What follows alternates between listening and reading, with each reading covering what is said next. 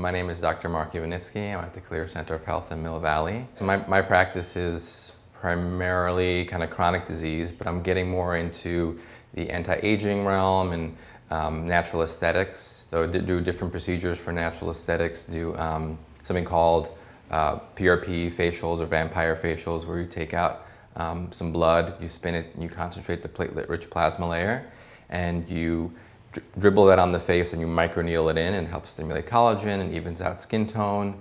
It's kind of like a natural kind of a, skin rejuvenation. And I'm also doing something called a plasma lift, which is a new type of technology where there's a plasma pen which generates a plasma arc, which is a superheated ball of gas that instantly vaporizes skin. And you do it over areas of the face where there's loose skin, and it creates a tightening and toning effect. And it's kind of like a natural facelift without surgery. I'm one of the only doctors in California that's doing it right now. We're having really good results with it. You can do it around the eyes, you can do it over eyelids, you can do it over necks. I do a lot of hormone balancing. I do chronic disease management, Lyme. I have an MS patient, some chronic degenerative diseases, some autoimmune conditions. Which I really love working on those kind of complex internal medicine cases, but I also love working on these kind of anti-aging aesthetic procedures, because people get really happy when they see the results. They get really excited when they see kind of their face kind of change and they look 10 years younger after a procedure or so. And it's also, they're natural anti-aging kind of procedures, and it's not the injection of Botox, it's not the injection of synthetic fillers, it's a more natural kind of approach to anti-aging and aesthetic medicine. So the first procedure is called the vampire facial, or PRP facial. That is when we take out a small fraction of blood, we spin it down and concentrate the platelets.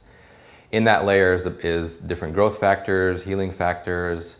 We extract that from the blood, and then we inject it and also microneedle it into the face. So anytime you have a cut or anything, this is the layer of blood that has all the healing cofactors. So it's been used in orthopedic medicine to extract and concentrate and inject into joints to help repair tendons and ligaments.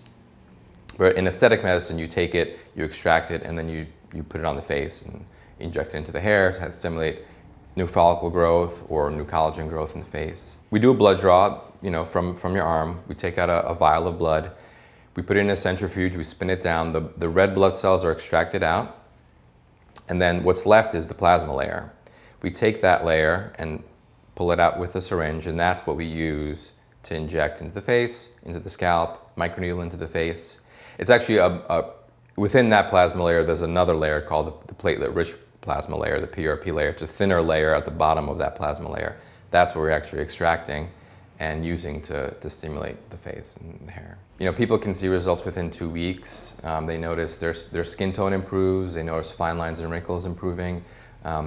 The collagen matrix under the skin takes a while to rebuild, so full results aren't really seen until about 2 months after.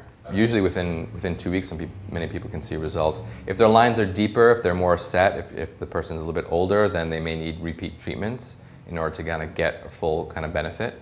But women in their 40s, 30s, 50s could potentially see really good results with just one treatment. For hair, it works really well for women in particular. Women I've noticed in general, respond really well to the PRP treatments in the scalp, because as we age, one of the ways that hair loss is being affected is by the increase in DHT, which is a conversion factor of testosterone. And women have less of it, men have more of it. With the injections of PRP into the scalp, we're kind of counterbalancing the DHT effects. And with women having less, they usually need less treatments of the injections of the PRP to see benefit, whereas men need typically more rounds of treatment. Some men can respond really well after 1 or 2 treatments. And usually they're spaced out between, we do a series of treatments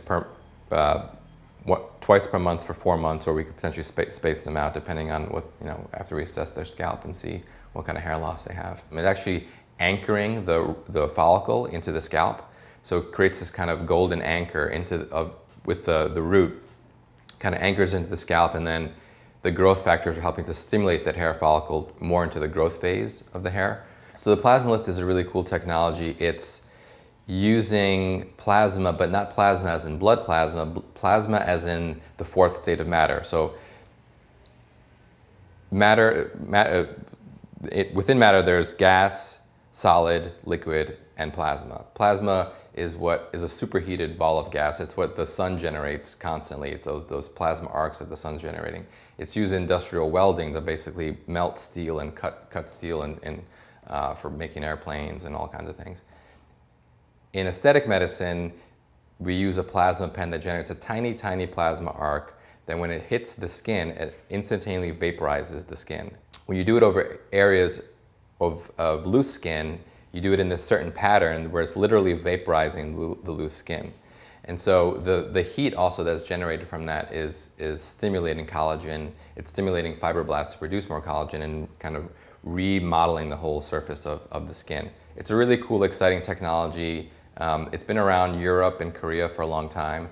It's just now being brought into the US. The results are pretty dramatic, and it's potentially could be competition for plastic surgeons and for people doing, surgical facelifts and surgical eye lifts. So for people who have kind of loose skin on the upper lids, it can vaporize that and tighten that. It's not like a collagen, it's not like a filler. It's not gonna fill in kind of areas of fat redistribution. It's gonna work more on areas of loose skin. So, anywhere there's kind of loose, where you can kind of pinch the skin, you see kind of looseness around the eyes, over the lips, kind of bagginess in the lower cheek and the jowls and in the neck as well. It can help kind of tighten up the loose skin here. I've had some really good success with neck lifts, women doing their upper lip. In Asia, they're using a lot for kind of the blepharoplasty, the lifting of the lid, which is very popular there. And then, crow's feet around the eyes. I've seen it like vaporize it and like completely new skin. It's really amazing, exciting. There is a little swelling that happens after because, it's kind of a little bit of a trauma to the area. So the body starts putting in fluid and blood flow to the area. So swelling lasts about 2 days, especially around the eyes. Around the neck and other areas around the face, not so much swelling. And then you're left with these tiny little crusts that take about a week to kind of heal. So you got to kind of factor that in. You could potentially use a medical kind of concealant or foundation to block the areas, but typically they fall off within about a week, and then the skin underneath is brand new, and it takes about a full 8 weeks to 2 months to really kind of fully heal the area. You need to protect it against the sun because it is brand new skin, so any kind of UV damage could potentially cause hyperpigmentation to the area. So you need to use sunblock and moisturizers and keep the skin really clean. What I really love about doing both is, the combination anti-aging, internal and external, helping people heal on the inside, working on their gut, working on their immune system, working on detoxing in their liver, their organs of elimination, but also working on their skin and their aesthetics. I feel like when you feel good, you look good, and when you look good, you feel good. It's this reciprocal relationship, and I kind of love working on both aspects. When you're working on internally, you're working on the gut, you're working on healing kind of dysbiosis, parasites, candida. When that stuff clears, then their face clears up, and a lot of dermatologists aren't trained to deal with nutrition, aren't trained to deal with what's going on inside the gut. I think it's really important as an anti-aging approach to kind of be holistic about it and treat the person completely, from inside and out and externally and internally to get a really, positive effect long term. Just injecting with Botox to kind of deaden the muscle so that wrinkles look like they're better isn't really affecting kind of antioxidant levels, it isn't affecting nutrition levels, it isn't affecting the immune system, which all contribute to skin health.